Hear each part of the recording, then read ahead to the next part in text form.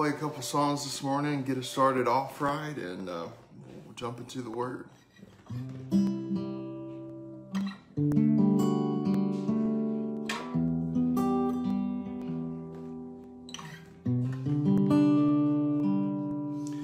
You give life, you are love, you bring light to the darkness, you give hope, you restore every heart that is broken. So great are you, Lord. It's your breath in our lungs, so we pour out our praise. We pour out our praise. It's your breath in our lungs, so we pour out our praise to you only.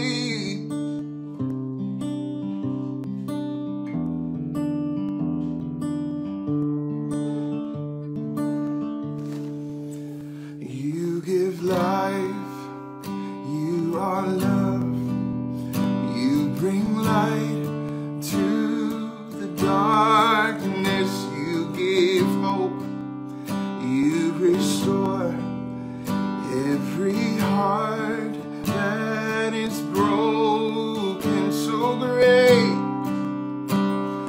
great are you, Lord.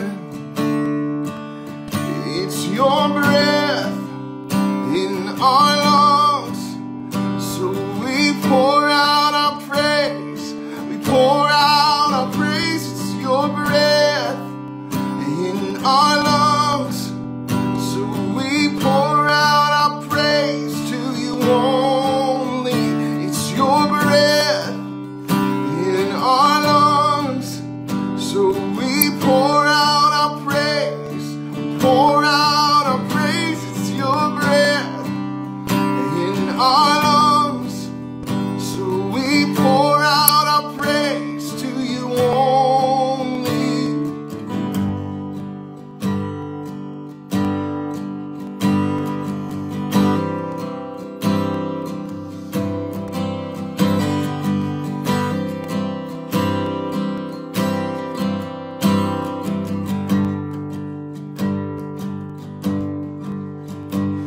And all the earth will shout your praise.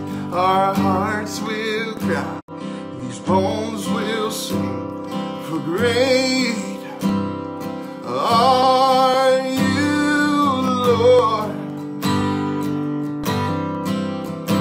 And all the earth will shout your praise. Our hearts will cry. These bones will sing.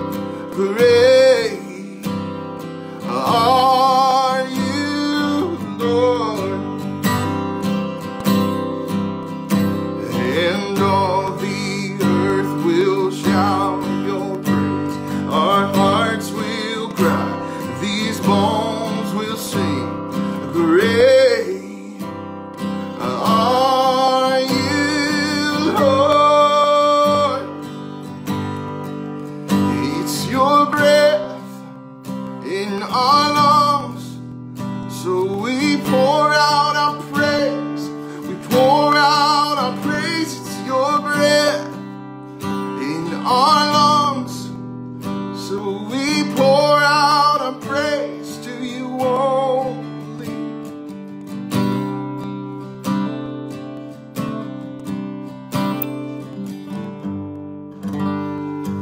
Amen. Amen. Man, this song's really meant a lot to me over the years. But man, as I was going through, and my, for those of you that don't know, I recently just got over the COVID-19 virus, and the Lord has helped me through that. But the first week there were some nights that I really was having a hard time breathing, and was laying in the bed, and was on meds, wasn't necessarily thinking right in my head, but I would sing that song, "It's Your Breath in My Lungs." So I pour out my praise to you, Lord. And, you know, there are people, including myself, there was parts where I was thinking, could this take me? Could this take me? And to trust in the Lord to say that it is His breath in our lungs and we pour out our praise to Him. It's meant more to me over the last couple of weeks. So I just want to share that with you. I want to sing one more song and we'll hop into the Word this morning. You're a good, good Father. It's who you are. It's who you are. It's who you are, and I'm loved by you. It's who I am. It's who I am. It's who I am. You're a good, good Father. It's who you are. It's who you are. It's who you are, and I'm loved by you. It's who I am. It's who I am. It's who I am. You are perfect in all of your ways. You are perfect in all of your ways. Perfect in all of your ways to us. You are perfect in all of your ways. You are perfect in all of your ways. Yes, you are perfect in all of your ways to us. You're a good, good Father. It's who you are. It's who you are. It's who you are, and I'm loved by you. It's who I am. It's who I am. It's who I am. You're a good, good Father. It's who you are.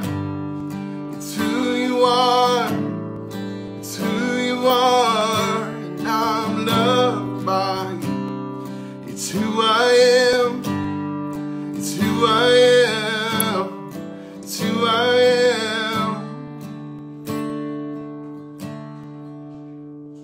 And oh, precious is the flow that makes me white as snow. No other fount I know, nothing but the blood of Jesus.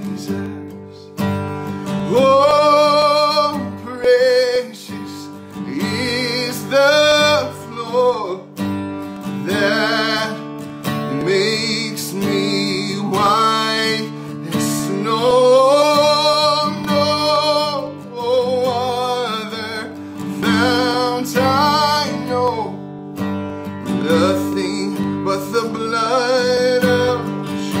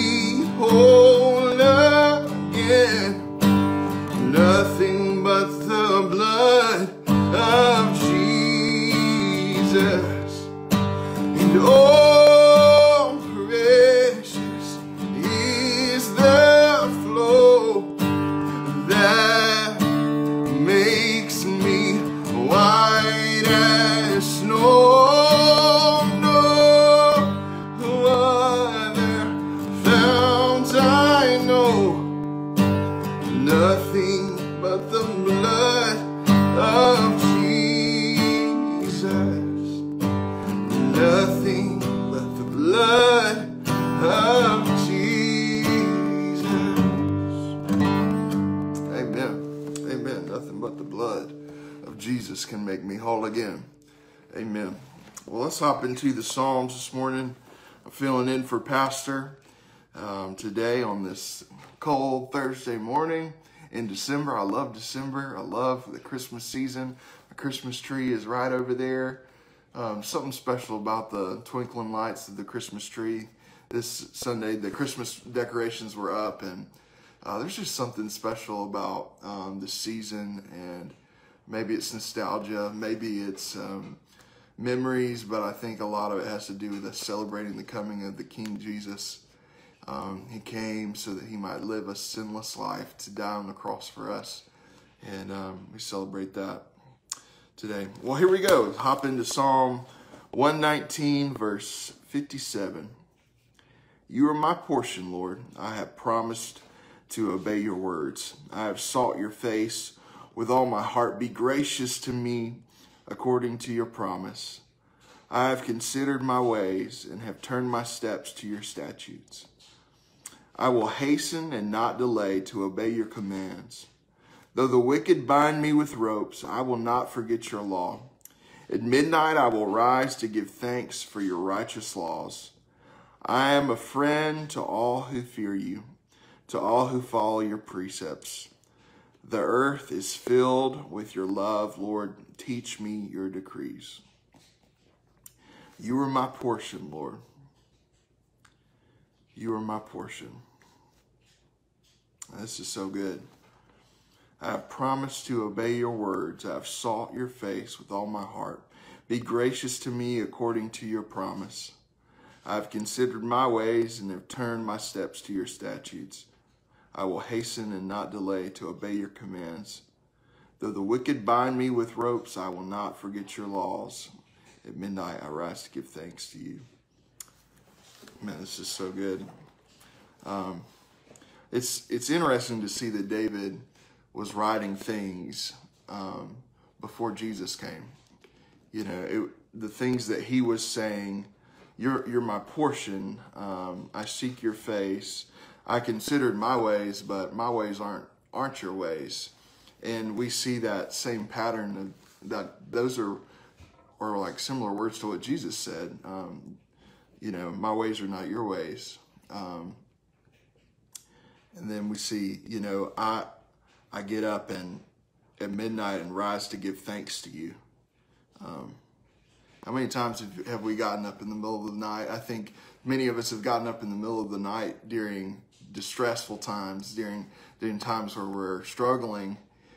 It's always when we're struggling, sometimes we're so close to the Lord because he's all that we have. And we thank the Lord for the struggles, for the seasons of struggle, because it pushes us to dive in closer to him.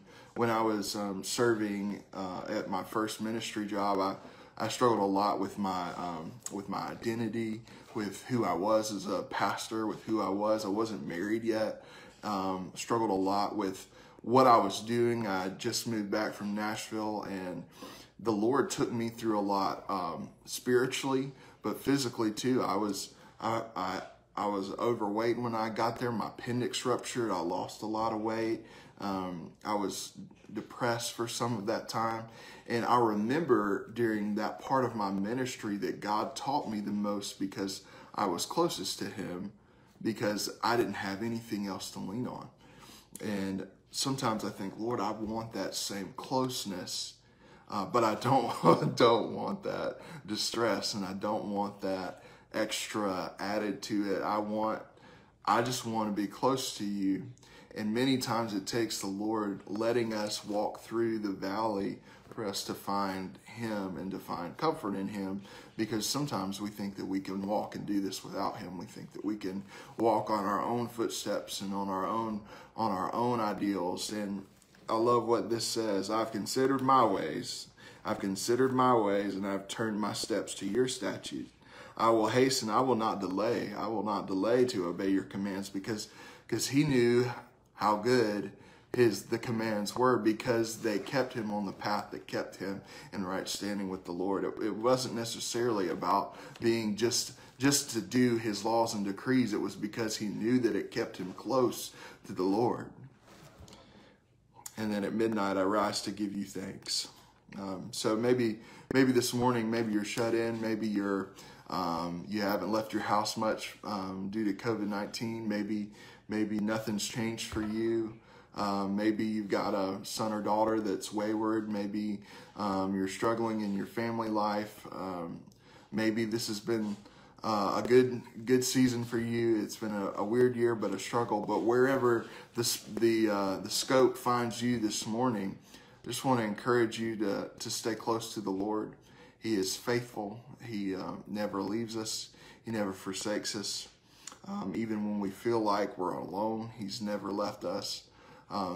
My type of personality, I have to remind myself the promises of God, or I take up the thoughts that the enemy places in my mind. I have to take up captive the things that I know to be true about what the Lord has told me.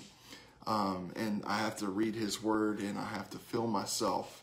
I know that we all need to fill ourselves, but my personality really tends to lean me to, I need that word of encouragement. I need that He is my portion. He is who I find my strength. He's who I find my joy in. I need that a lot. So I hope that encourages you this morning, wherever you're at. If you're in the valley this morning, I encourage you, press into Him. This can be one of the best seasons of your life, not because of the valley and your circumstances, but because of how the circumstances push you to be closer to Him. And if you're just another chilly Thursday morning and you're having a good day, God bless you as well. But I want to sing one more song, and I'll let you go.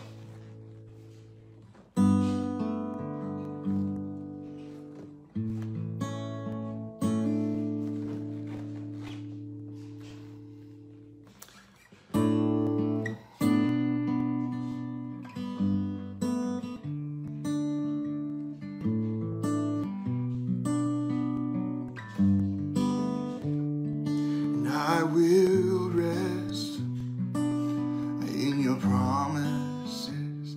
My confidence is your faithfulness. I will rest in your promises. My confidence is your faithfulness. Faithful you are, faithful forever you will be. Faithful you are, and all your promises are yes and amen. All your promises are yes and amen. Faithful you are, faithful forever you will be. Faithful you are, and all your promises are yes and amen. And all your promises are yes and amen. Amen. I hope you have a wonderful Thursday. God bless you, and I look forward to seeing you on Sunday morning for all those that are able. God bless you.